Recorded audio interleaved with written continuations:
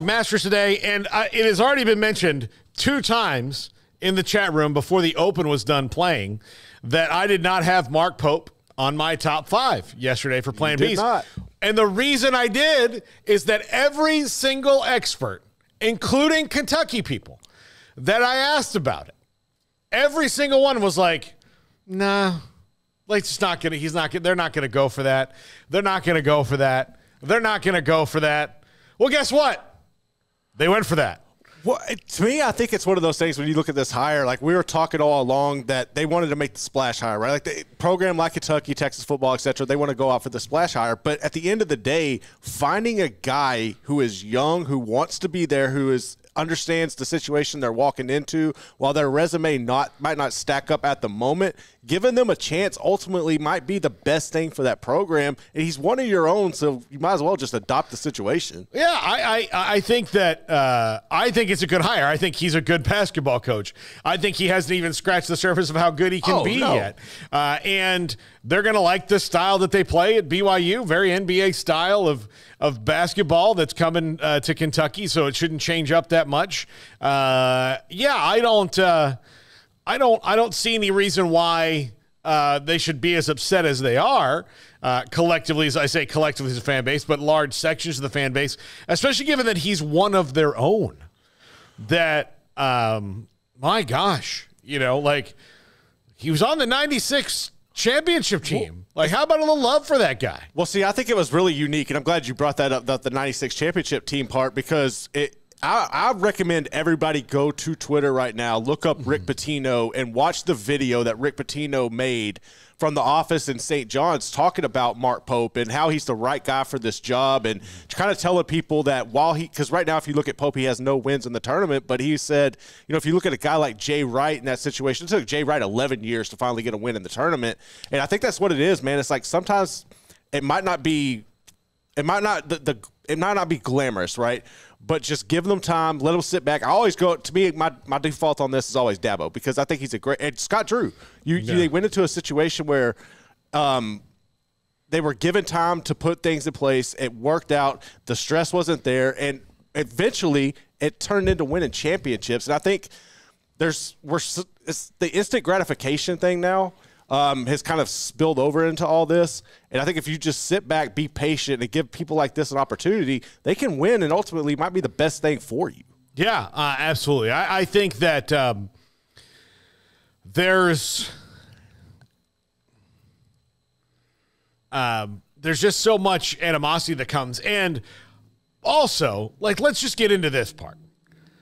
I get that Kentucky is one of the most blue blood big jobs you can get. Right.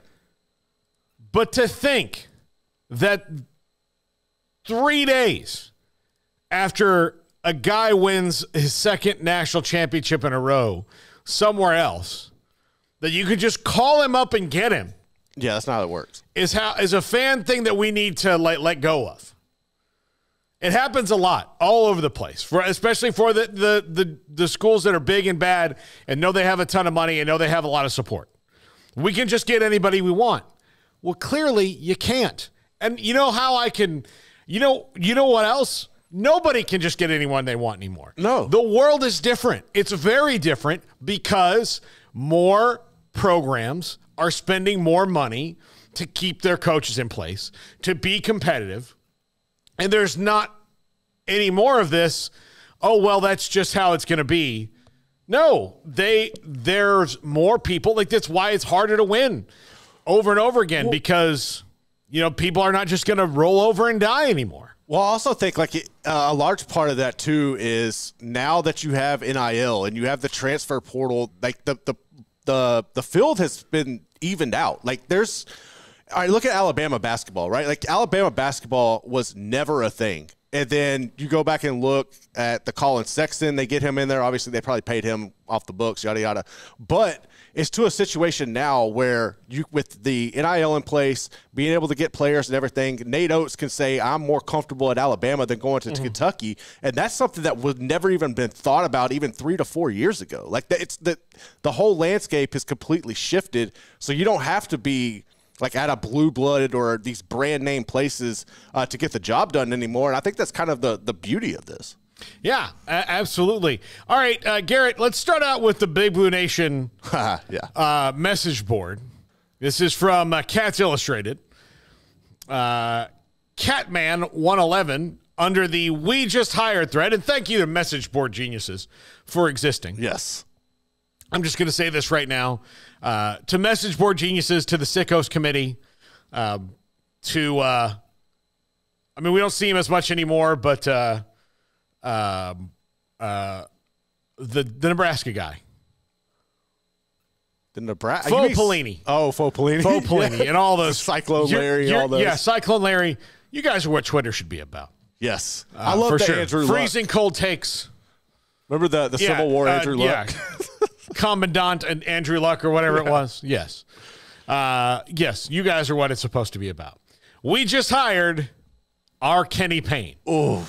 And look, there is Louisville and Kentucky going through it at the same time for different reasons. Correct. You know, Kenny Payne, bottom out at that program, and it's unfortunate. And Kenny Payne will probably go back and get an NBA assistant coaching job, and he'll be fine. He'll be fine. He'll be fine. It sucks that he couldn't win at his alma mater, but to throw that on Mark Polk before he's even coached a game is just. But you see, this is what happens if I asked you, Garrett, listen, tell me 3 concerts you want to go to tomorrow. Like if I just said, we're going to a concert, tell me which 3. Oh, me like right now? Yeah. Big Crit. We do Big Crit. Let's do Gary Clark Jr. and Dirty Heads. Okay. And what if I came back to you and said, all right, great. I couldn't get tickets to any of those. Mm-hmm. So we're going to see, somebody who's still good, but not any of those 3. Like Nelly or something. Yeah, we're going to go see Nelly. You're still going to have a good time. He's gonna sing most of Country Grammar. But it's not. Yes. It's not Gary Clark Jr., right? Correct. So it's not, you're like, we did that. That's how they feel, but they don't even know. They might have just hired Big Crit. They could have. They might have. But they think they hired Nelly. And that's how they feel right now. And it's sad. I need for the older chat room. I'll say it this way. I said, would you like to go see Billy Joel, Elton John, or James Taylor?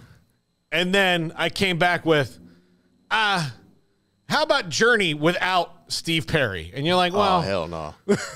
I mean, we'll go, but it's not what we really want to see.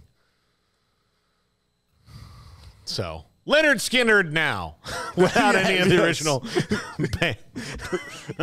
Oh, my God. Yeah, like that's what we'll do. So, but yeah, so that was that. All right, Garrett, we have